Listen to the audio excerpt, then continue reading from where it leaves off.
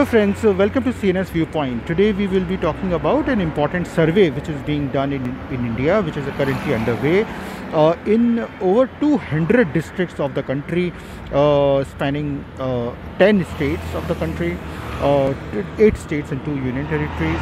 And this is on trachoma. The prevalence of trachoma, trichiasis, TT. It's also referred to as a poor person's disease causing blindness, and it was declared to be eliminated from India in 2018. And if I'm correct, then elimination of trachoma means that the disease incidence is less than 5%. So, elimination doesn't mean that there is no disease, but it's like very low levels of disease, less than 5%. So, trachoma, friends, as you know, is a bacterial eye infection that damages the eyelids and causes the eyelashes to turn inwards. In severe manifestations of trachoma trichiasis typically occurs in adulthood after multiple untreated infections. Trichiasis is said to be present when turned in eyelashes, scratches the eyeball, and it's a very painful condition. It can also lead to progressive and irreversible visual impairment. Surgery is required in a very timely manner to save the eye and the vision. Trachoma, friends, is one of the 17 or more neglected tropical diseases which affects over 1 billion people of the world, and these are the poorest of the people in the world.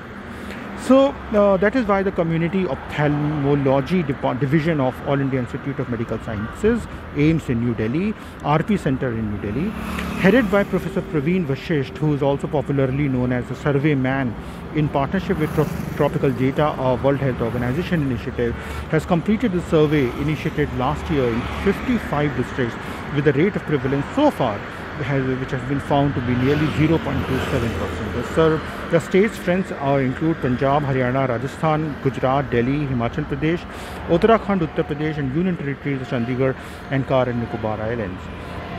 So friends, let us hope that this survey, brings out more truth about this neglected tropical disease of trachoma, especially the ones which are missed out by the current health system and healthcare services.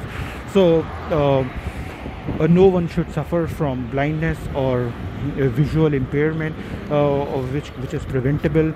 No one needs to suffer human suffering, which could have been avoided only if we had strong health systems. So this survey probably will provide us important data and evidence on which the trachoma response in the country of India could be further improved to reduce human suffering and prevent avoidable visual loss or impairment or blindness.